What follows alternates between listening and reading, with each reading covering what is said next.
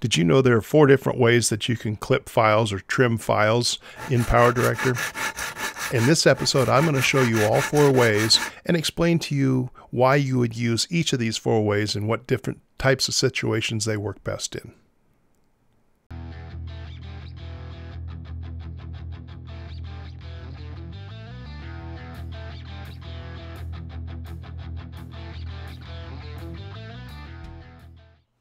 There are several different ways to cut or trim media files in PowerDirector, and I'm going to show you 4 different ways to do it in this tutorial today.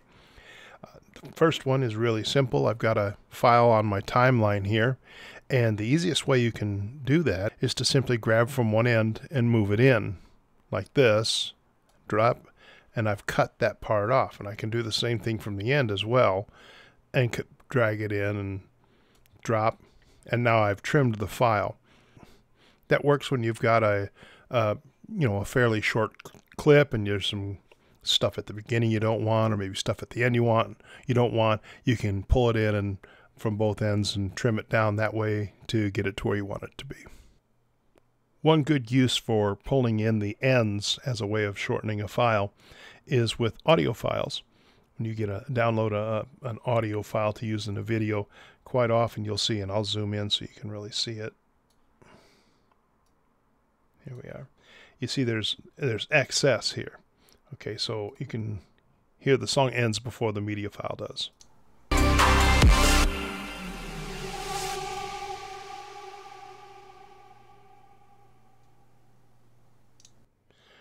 So really, there's a little bit there that you don't want, and you may need to be very precise with the audio clip, and so you want to get rid of that. And again, so you click on this and pull that in just a bit like that, and now you've shortened it to fit exactly what you need for the audio file. So you can see the first way to do that, where you just pull in from the ends, is easy to do, but it's really limited. If you've got a long clip, you may have to drag it in a long ways to get it to where you want. You can only basically clip the file one time when you're pulling in from the ends, so it's pretty limited. It's good for a down and dirty trimming. But the next tool that I'm going to show you is this one here, and it's called Split Timeline. And you can use it to cut a single clip like one of these into pieces. So if I had little sections of this clip that I wanted, I could go and clip out or split out the pieces that I want.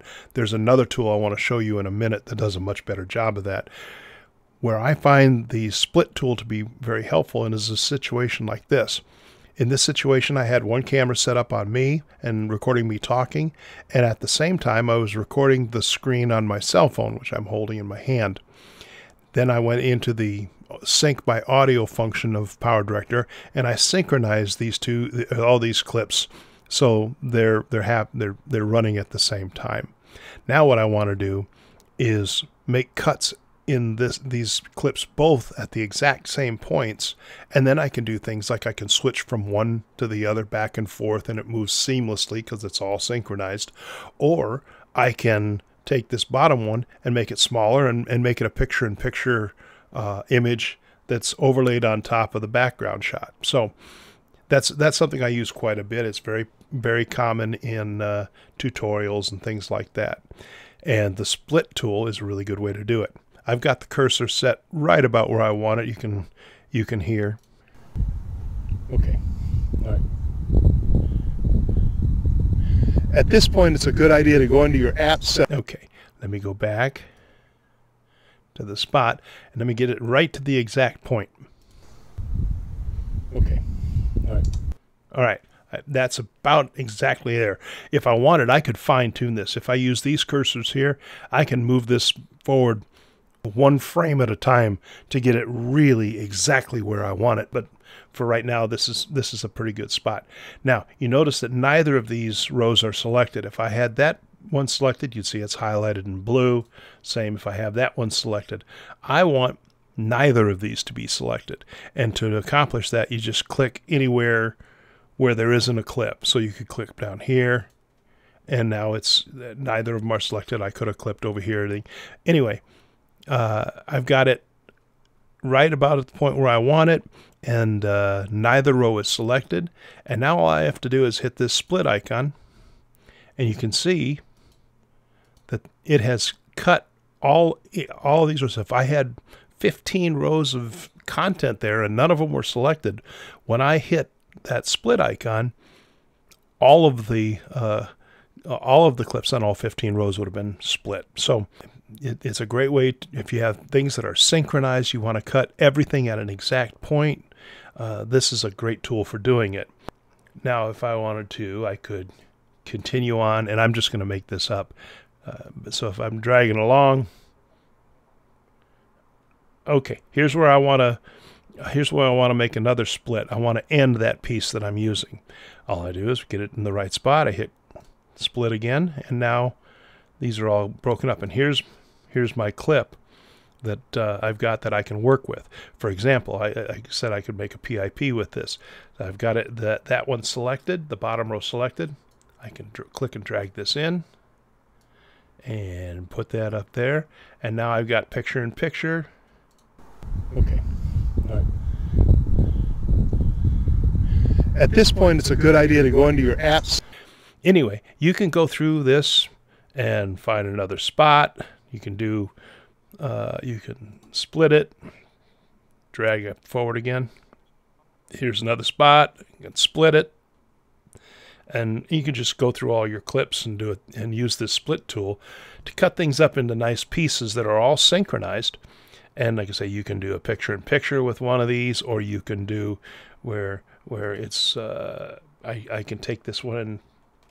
Now I'm using my audio from here. So if I want to unlink my video, click on that video clip and delete it. Now my audio is still there, but now it will jump to the background clip. 66 meters is good, maximum altitude. So you can see the value of the split tool, especially when you're dealing with multiple layers of content that you want to keep synchronized. Now, as I said, you can use this on a single clip. I could come in here. Okay, I want this piece here. I split it. Come up here. There's where that segment ends. I split it. And then I come up here. Here's where my next clip starts. I go forward again and hit it, split it. Now I can click on this piece here. These are the pieces that I want to keep. So this is the one I want to get rid of. I hit delete and move all clips. And now I've got the two clips that are right together that way I want them, with the stuff I don't need cut out. Anyway, that's the second way to cut a file, with the split tool. The third way I'm going to show you to cut media files in PowerDirector is something called the trim tool, and it's represented by a little pair of scissors over here on above the timeline.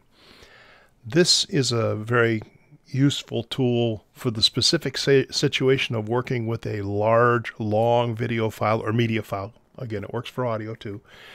Long media file where you really want to precisely select the place where you want to make a cut and excerpt out one portion of it. So I've got this long clip here selected, and I'm going to click on the scissors, and the trim tool opens up. We have two choices, single trim and multi-trim. I want to focus on single trim for right now. Here's what we've got. We've got a large preview of our media clip that we have selected, and gives information about where we're going to make our marks here in a minute. Beneath the preview here, we've got a timeline, and this shows the entire clip. This represents the entire clip that you have selected. And as you can scrub through the clip very quickly like that, or you can hit play and listen and watch the clip in real time. So I'm going to just drag this forward a little bit. Okay. Here a little bit. Now the drone's flying. Let's say this is where I wanted to start my clip.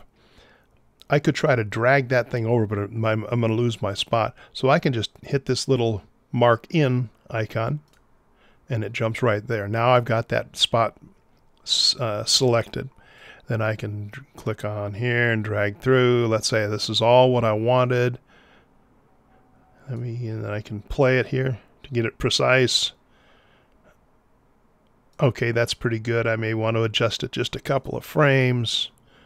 Again, obviously, this is for demonstration purposes. So that's exactly where I want to cut this thing out, right down to the frame. Then all I have to do is mark out, and now my frame is selected. And here it tells me how long that frame, or how long that clip is, where it is, where the in position and out position are on the timeline. And I hit OK, and the clip is cut. And here's the clip that we just trimmed down. Notice that as I did that, I clipped it. All the other clips that were after it on all rows will move in. So keep that in mind as you're using this tool. You clip this, anything that appears on the timeline after it is going to jump up when you clip things out. Anyway, that's the trim tool for a single segment. And again, I like that when I'm trying to be real precise about it, or when I want to have a nice big preview I can look at on screen and see exactly where I am on my clip. And it's a great tool for precision. Let me hit Control-Z. So we're back to that long piece of footage there, or that long screen capture, I should say, from my phone. And I'm going to show you the fourth way, and that, you probably have guessed, is the multi-trim version of the trim window. So again, I have that clip selected, and I'm going to click the trim tool. And we're back up. You can see that the single trim is in blue, so that's the view that we're looking at. I'm going to click on multi-trim this time. And now things change a little bit. What we've got, again, we've got the preview window. Then we've got this timeline, and now we've got another timeline. This timeline represents the entire length of the clip. And what's inside this blue box is what you see here. So this is like the global view. This is like a magnified view of the section you're working on. I can change that if I grab the side and I drag that out. Now this timeline down here represents all of this area, and I can move this thing around back and forth and pick the part of the timeline I want to work on.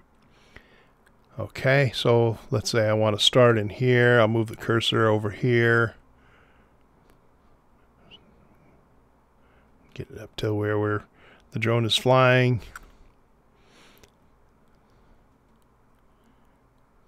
Okay, there's about to take off. I'll scroll that over here. I want to start there.